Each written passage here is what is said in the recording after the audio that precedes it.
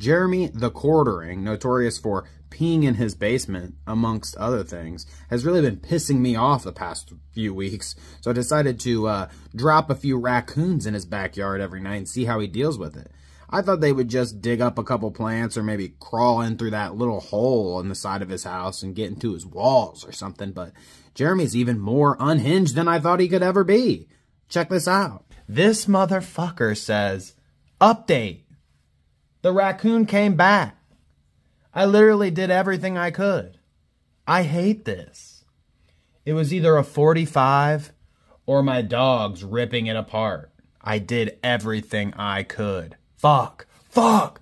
Fuck." Jeremy is practically a Keemstar. He's killing raccoons on Easter when Keemstar's running over dogs on Christmas. I mean, come on. What are these people doing?